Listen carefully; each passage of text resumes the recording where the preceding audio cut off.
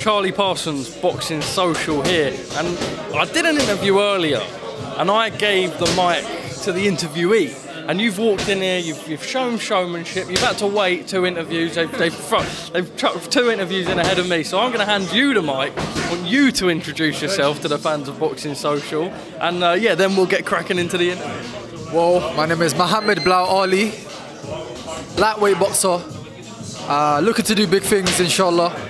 And yeah, I'm happy, man. I'm happy. Excited for Friday, and I can't wait.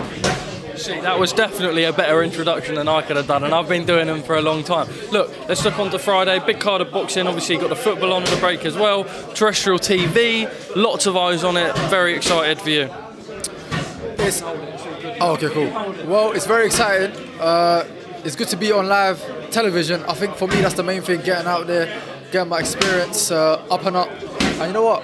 I couldn't ask for more. I'm actually excited. I'm looking to put on a show, and I can't wait, man. Just for yourself, is it a matter of the last one of the year, I imagine, going into 2023, just getting a big win here and then just paving the way for yourself moving forward? Yeah, well, I fought about a month and a half ago. So, like I said, the key for me is staying active, hopefully putting on a great performance, end of a bang, and next year will be exciting stuff, man.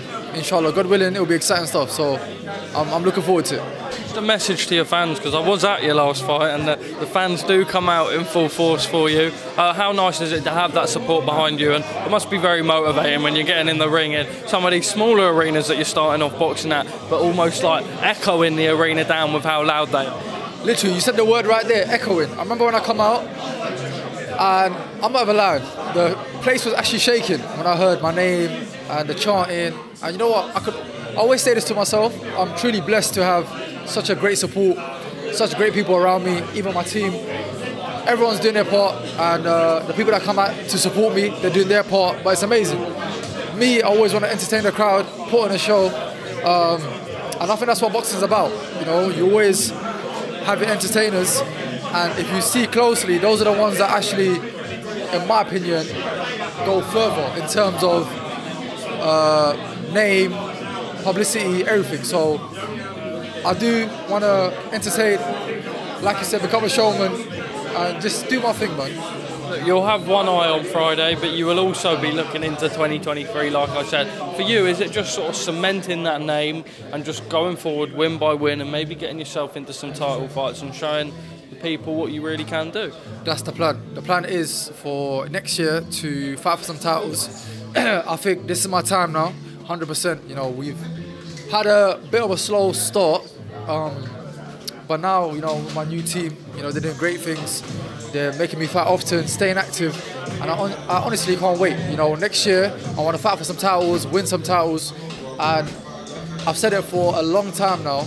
I can't wait to show people what I can really do. Just finally from me, a message to the people that may not have watched you box before. What can we expect on Friday night from yourself? Well, like I always said, excitement. So put on Channel 5, put on the boxing, and watch some great boxing coming to you on Channel 5. That's my thumbnail for the video. Appreciate your time, brother. Thank you for coming on Boxing Social.